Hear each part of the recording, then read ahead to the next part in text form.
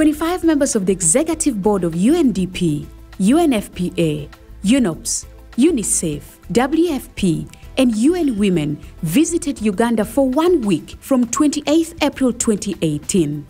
We consider Uganda as a model where the UN collaboration with the government and the local governments is exemplary. And we have come here to study the situation here and also to learn your experience.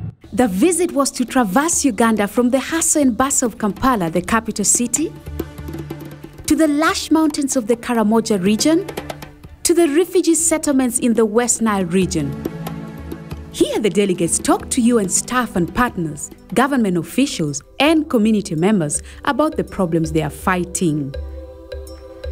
Child marriage is the global problem. It's not a problem of your country.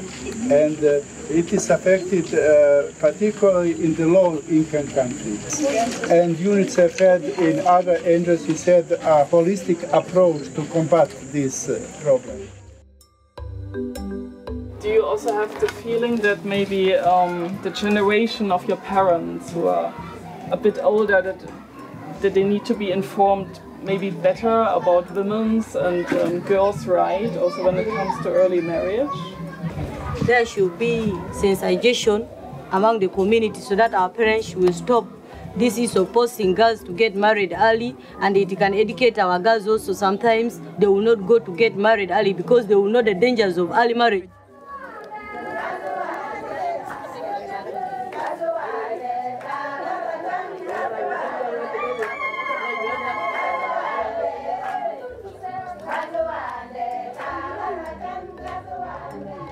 We were able to talk to the people and hear their stories and how they were eager to have their voices heard. People that have been walking 3 to 4 days. For me, it was a very impactful experience and very, very good to see the UN working together on the field. I know that you are, as you have indicated today, that you are hosting about 290 refugees with a ratio of 3 Ugandans to 1 refugees here in this district, which is a very high ratio.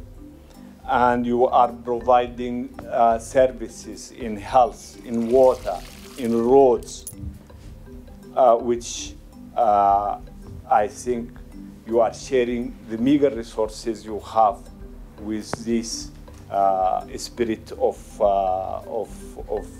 fraternity, altruism, which I think will go in history as something which is unprecedented. In their travels, the delegates sought to find out how the issues of good health and well-being are being addressed. The maternity, how small as it is, this is what we do ANC here, that is antenatal. We do postnatal, we even have a mother here, we have not yet discharged. The board also witnessed how the UN combats hunger among communities. The UN has supported us in the form of institutional strengthening, peace, security, enhancement, environment, and social protection. What we need is for the local administration to be able to continue and maintain a project that has been completed by the UN system. Very often in many countries what we see is the UN comes, starts a project, completes the project, and once the project is completed, there is no way of sustaining it. One of Uganda's development challenges is its high youth unemployment. The delegates witnessed the handover of a skills-building youth center from the UN to the government of Uganda. So thankful to you in behalf of the ministry. We shall make a report to the minister on what is happening here already, because she wants all our young people to have a skill. The tour was concluded with government meetings. Right Honorable Prime Minister, I'm delighted to note that the joint board meeting that you see in front of you have just returned from a visit to the field. At the field level, they were able to see what does it mean to implement the National Development Plan, including Uganda's famous Refugee Settlement Transformative Agenda. Refugees could, if worked on properly by the international community and recipient countries, turn out to be a blessing in disguise. And therefore, Uganda is doing this without any apologies, we regard it as a major duty of humanity to support humanity whenever part of humanity is in distress. But as welcoming as Uganda is to refugees, the Speaker of Parliament had demands she put before the UN board.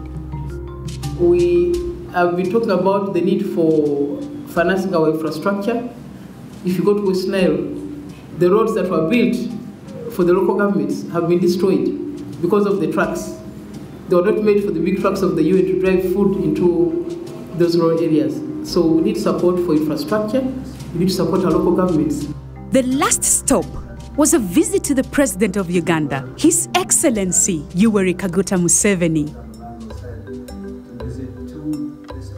And so, the visit came to an end on a positive note. UN and the government of Uganda are committed to their continued partnership on development and humanitarian work.